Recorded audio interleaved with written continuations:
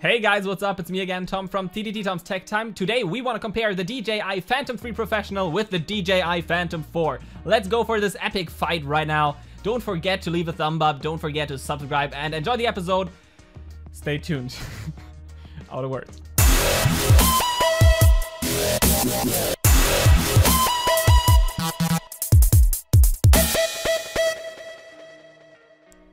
Let's get started. The Phantom 3 and Phantom 4 look a little different, even though a clear family resemblance doesn't go without notice.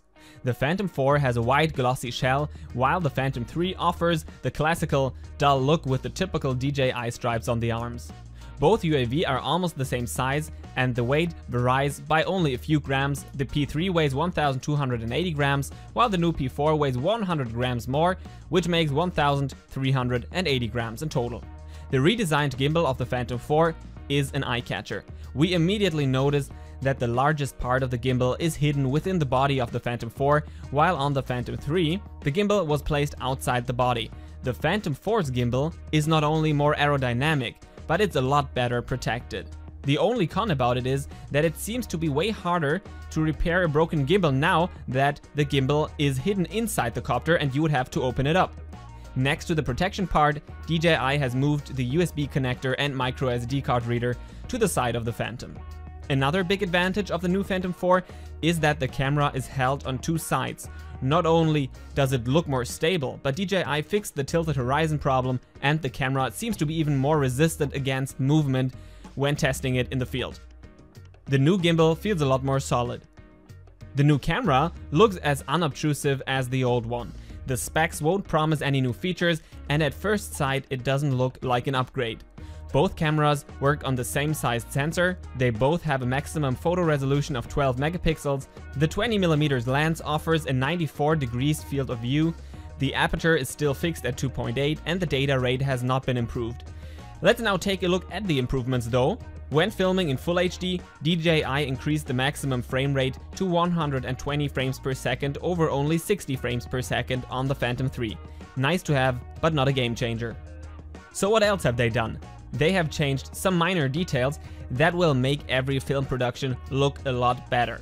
They corrected the lens to reduce the amount of chromatic aberration, images seem to be visibly sharper, and lines have been straightened. Which means no more unwanted distortion, no more wobbly horizons. DJI moves away from an action camera look again, which is an absolute advantage, and now the P4 is way ahead of the Phantom 3 camera even. How about night filming? The Phantom 4 is the clear winner over the Phantom 3 again. Next to the improved lens, DJI added a 3D noise reduction tool to lower the amount of disturbing noise in higher ISO situations.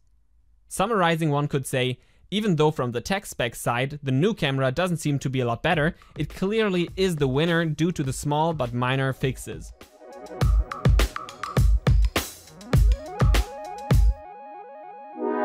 Let's move on to the motors. Before we talk about power and props, it immediately gets visible that the motors look like an extended version of the Phantom 3 motors. And yes, DJI raised the motors higher for a major reason. Let's just compare the fast forward flight on both the Phantom 3 and the Phantom 4. It always drove me crazy, absolutely crazy, that the props of the Phantom 3 showed up in the image when flying forward. They ruined plenty shots of mine and I was absolutely unhappy with that. Finally, we can now get rid of that. As you can see, the Phantom 4's propellers do not show up anymore. No more trouble with that problem. Thank God, and as a filmmaker, I can only say that changing the height of the props is another major advantage of the Phantom 4 and would be one of the reasons why I would decide to buy a Phantom 4 over a Phantom 3. Next to that, the Phantom 4 comes with stronger motors and a lot more power. Only think of the new sport mode, where the Phantom 3 can fly with a maximum speed of 16 meters per second, the Phantom 4 can fly at speeds up to 20 meters per second, which means it can fly at speeds up to 72 kilometers per hour.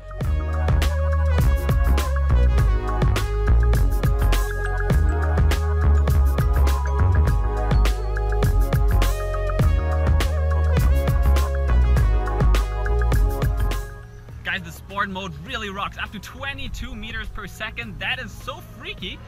I didn't think I was gonna love it that much, but it's incredible. I would buy the Phantom 4 only for that sport mode. It's really a complete different experience. and due to the power of the new motors, DJI enhanced the Phantom's brakes. And to eliminate the problem of self-off-spinning propellers, DJI Phantom 4 users now have to use quick-release props, and they are a lot safer, easier to install and to remove. And finally, it's another comfort and safety advantage. No more screwing, no more wasting of time. Let's move on to another big change. The Phantom 4 comes equipped with an anti-collision system. 2 cameras at the front and 2 at the bottom deliver real-time 3D obstacle sensing, which means less crashes. The system has a range of 0.7 till 50 meters and works quite well, even though no one should fully rely onto it.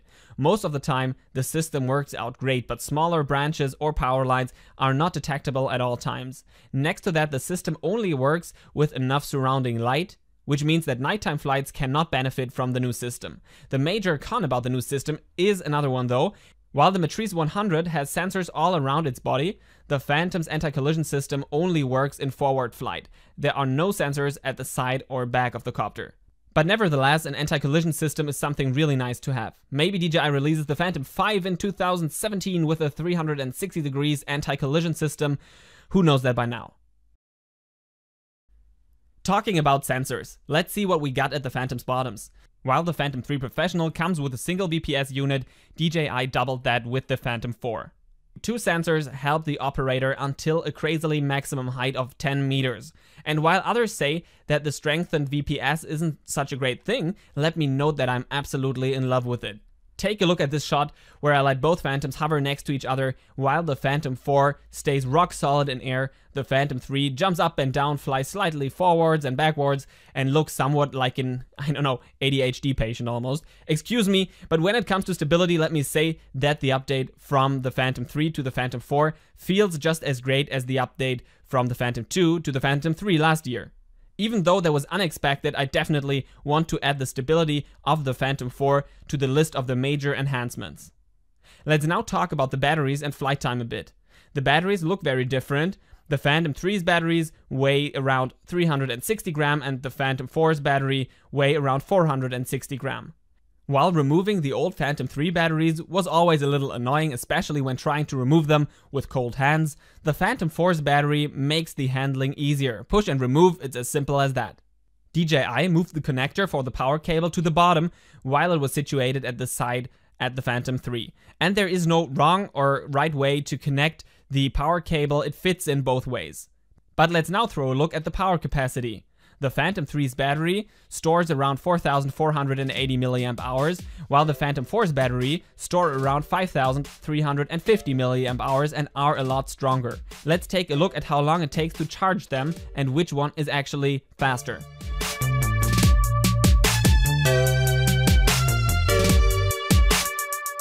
Let's not forget that the Phantom 3's battery should be a little faster due to the lower total capacity, but we'll see what happens.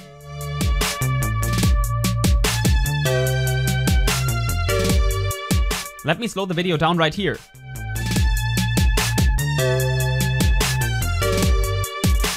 At 59:05, the Phantom 3's battery is fully charged. Let's speed up again and see how much longer the Phantom 4's battery needs.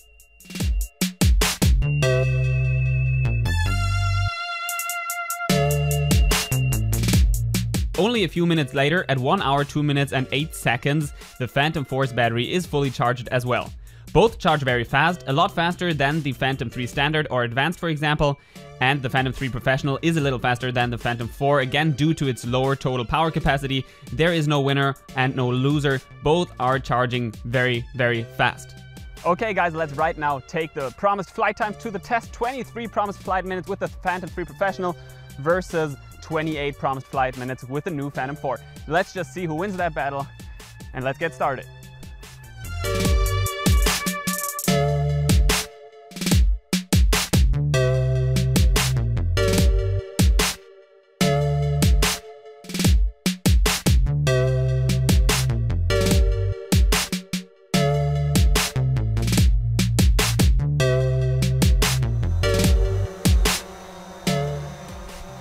Actually, both UAV are behaving quite nicely, and I must say that the Phantom 3 today is a lot more stable than the other day. But still, I did a cold IMU calibration before both flights, this one and the last one, where I tested the stability.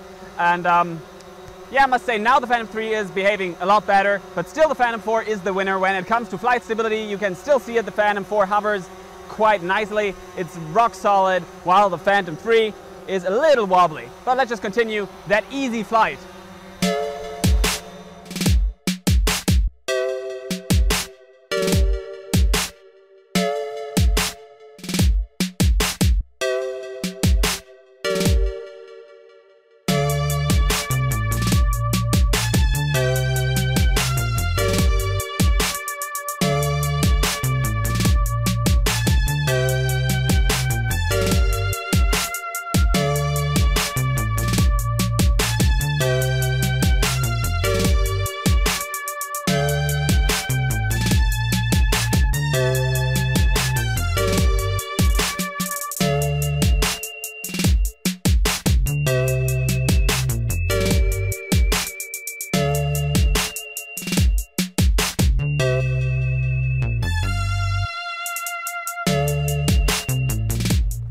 Okay guys, after they both auto landed, one can say that both can't keep up the promised flight time, not even during normal hovering. On a normal day, it's a little windy only. Well, this one can't keep up to 23 minutes and this one cannot keep up to 28 promised flight minutes, but still the Phantom 4 offers us around 2 minutes more, and I think every single minute counts, but still it wasn't really honest. Let's just say I tested that quite a few times and always had about 1 to 3 minutes more, and we had 5 minutes promised more by DJI, and well, I don't want to say it was a lie, but just it's not correct. 1 to 3 minutes more flight time with the Phantom 4 over the Phantom 3 Professional, but still I think the Phantom 4 is the winner when it comes to that, because I think every single minute counts. Inside the copter, DJI has applied another major change, another goal for flight safety that I'm personally very happy about. While the Phantom 3 comes equipped with a single IMU and a single compass, the Phantom 4 comes with 2 IMU units and 2 compasses. This will result in less flyaways and less crashes caused by system failure. If we now take a look at the remote controller, we can see that the Phantom 3's remote controller features the P, A and F mode, and the Phantom 4's controller features the P, S and A mode instead. It's not a big deal, but interesting to know that the function mode of the Phantom 3 was moved inside the DJI Go app, so it's not available on the remote controller anymore, while on the Phantom 4 they have added the sport mode. DJI replaced the old playback button with the pause button that you can always hit during a flight to let the Phantom hover in air and to interrupt the mission. Some difficult or dangerous situations could be cleared with that in future for sure. Finally, DJI replaced the plastic mobile device holder with a stronger aluminum version that we know from the Inspire 1's controller. More stability is the result, nice to have, but not a major change though. Let's now compare the Phantom 4's range with the range of the Phantom 3. Technically, both should be able to work until a distance of up to 5 km in FCC in North America and up to 3.5 km in CE mode in Europe. I've tested it several times and under different circumstances. The selected clips do not show the maximum range achieved, but an average value only. Note that you can see the Phantom 4's propellers a little bit from time to time, and next to that you can see that the Phantom 4 flies constantly slower than the Phantom 3 in normal mode at maximum acceleration. Contrary to expectations, the Phantom 3 was always ahead of the new Phantom 4. The Phantom 3 was always able to fly a few hundred meters further than the Phantom 4. But we should note that flying out of sight is not recommended for safety reasons, and that for filmmaking purposes you usually won't need to fly away that far. Finally, DJI added 2 new flight modes to the Phantom 4. Tap Fly at first allows you to tap at an object, then select Go and the Phantom makes its way there completely on its own. And as you can see, it flies towards the selected target in a straight line, and it even changes the height automatically, which is pretty fantastic.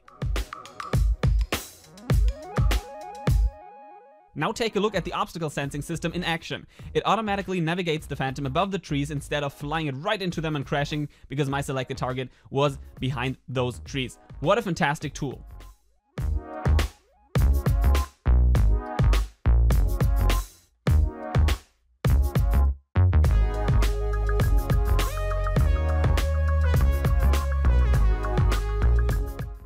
Next, let me show you Active Track. Drag a box around a person or object that you want to follow. A green box pops up, tap at Go and the Phantom automatically starts following that person. You neither need a GPS tracker, nor a phone, nor a remote controller. And that's the magic and difference to all the other following modes.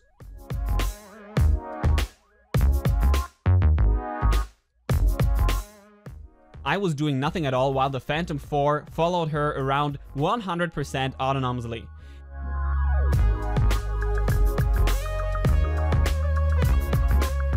It didn't get confused by other people walking by. It then navigated even safely around the thin branches of the tree.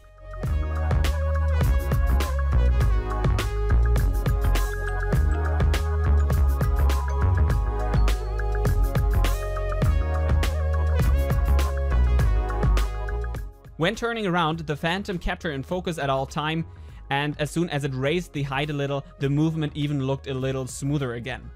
Again, take a look at the obstacle sensing system as the Phantom 4 gets closer to the tree. No problem at all, no crashes, no expansive repairs.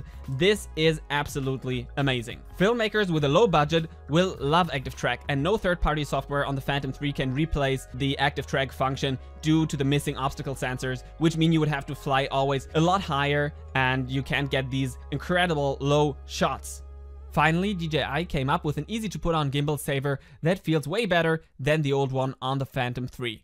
Next to that, they have moved the ventilation openings from the top of the arms at the Phantom 3 to the bottom of the arms at the new Phantom 4, which prevents moisture from entering the body, which is quite smart and looks pretty sexy.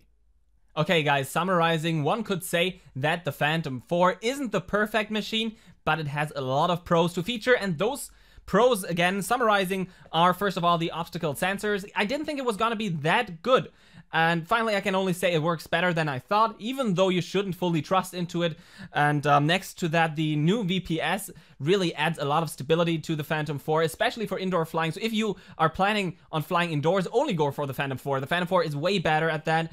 Next, the lens is corrected to the 120 frames per second in full HD, that the props don't show up in the image anymore. The new sport mode for the flying enthusiasts and stuff like that. And one thing that I didn't mention, the cables at the Phantom's legs are protected by plastic, so entirely the gimbal as well. Everything is way better protected. The double IMU, double compass, it's the safer engine finally. But there are two cons that I want to mention as well, and the first con that we want to keep in mind is that the range of the Phantom 4 is a little lower than the Phantom 3's range, only talking about the Phantom 3 Advanced and Phantom 3 Professional. And still, I would stick and stay with the Phantom 4 because I think about 2 kilometers of range is absolutely fine, and for 90% of the cases, even more for, in my case as a filmmaker, I don't need that. I don't need flying 5 kilometers or something like that. Usually I have an object and then I circle around it or film something with it, but I don't fly, I don't know, just far away. But if you are one of the persons that says, oh, I need to have a machine that flies 5 kilometers, then you should stick with the Phantom 3 Professional or with the Inspire.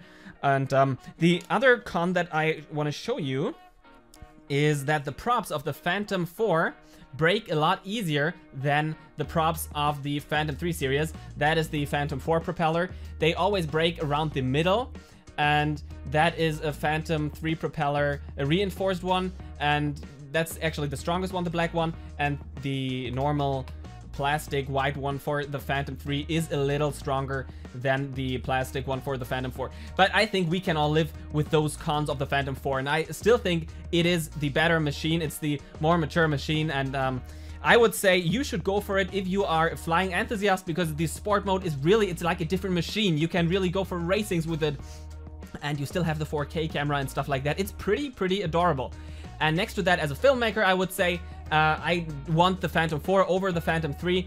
If you just say, oh, I just want to fly around my housing and, I don't know, want to record some stuff, you might stay and stick with the Phantom 3 then. But I think if you are a filmmaker, or if you're aiming for, I don't know, any, professional reasons, if you are aiming to create some films or stuff like that, then you should invest into the Phantom 4, and especially, of course, for the safety features. Or if you now have to buy a new Phantom 3 or new Phantom 4, you should always think of the fact that the Phantom 4 is probably going to last longer if you are a newbie, because the Phantom 4 offers a lot more safety features, which is pretty damn cool. So I love my Phantom 4, and I'm going to use that as my main machine right now. And yeah, by the way, if you want to support my work without spending a dime, please don't forget to buy your Phantom 4 or Phantom 3 through the link that can be found in the video description, or check out tomstechtime.com/deals. That way you can support my work. DJI gets a little less, and I get something and can buy new copters to review them and show you the new functions. That is actually pretty cool. Thanks for watching. This was Tom from TTT Tom's Tech Time. Hope you liked and enjoyed the episode. Don't forget to leave a thumb up, and don't forget to subscribe.